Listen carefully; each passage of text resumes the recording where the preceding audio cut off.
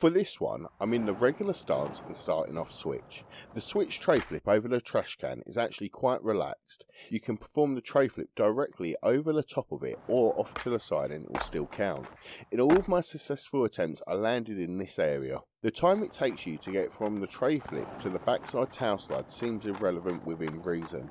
So for that fact, I like to approach on the slow side to allow more time for the tail slide setup, but this is just a personal choice. As I approach the ledge, I like to come at a shallow angle and I tend to ollie around a slab before the ledge. Although this isn't strictly necessary, I just find it helps with consistency. With the tail slide, I will just mention that if you pop out of it, it won't count. You need to pivot out. The amount of ledge you slide doesn't appear to matter as long as it's a clean input for the tail slide.